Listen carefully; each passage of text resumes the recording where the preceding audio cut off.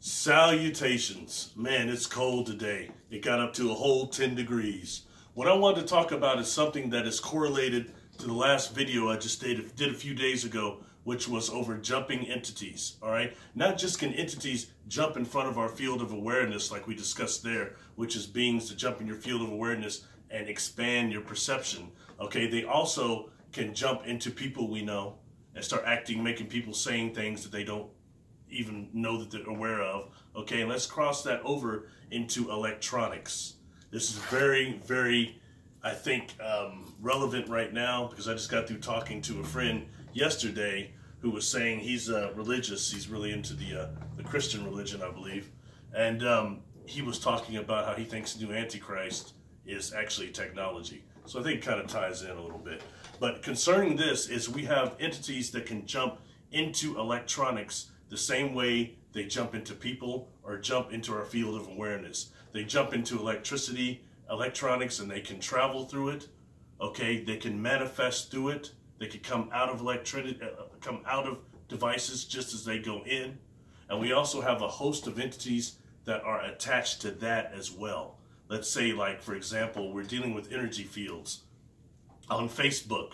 The like situation. You can put a like on somebody's deal, or they can put a like on yours, and this is getting your energy fields entangled. So there are entities that are doing that also, okay? So be aware of the likes and that type of a deal. If it's somebody you don't like, or they've got a negative vibe, and there's somebody liking your stuff, that's the very way of them starting to ensnare you to put little holes in your energy field.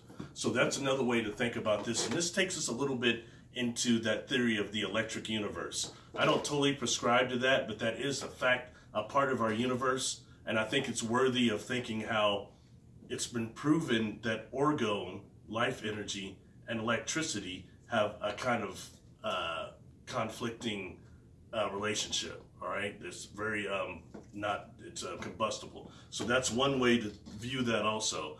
I've noticed that some of the entities I've dealt with that were inorganic also had a type of a static electricity to them, and you kind of feel that when they're around. Even if they're non-corporeal, you feel a type of static electricity. So I think that takes us a lot into the beings that are from like the electrical universe, or their life force is electrical like.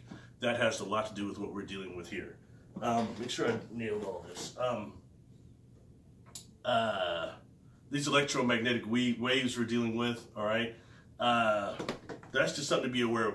Be aware of the sex that they use through cyberspace. Sex is a big one. They hook you with sex. That comes through very clearly electronics. These websites, you've got entities that are building emotions, building feelings, and they're feeding on that, all right? So that's just one way to be aware of how the entities that are manifesting through electronics and through digital, all right? And right now we're at a place in our evolution where we're starting to combine organic parts with circuitry. Once that happens and we start getting a different type of AI, even more advanced than the AI we're not hearing about now, that's when we start really getting to that Terminator, Skynet type of stuff. But this is real. We're dealing with potential intelligence that can do self-replication and self-repairing. Just want to throw that out there. Just be aware of how electronics can also ensnare you and trap you, and how these entities are using that for possession and for trapping and creating holes in people's energy fields. Please subscribe to me on Patreon. Please subscribe here on YouTube if you like these videos.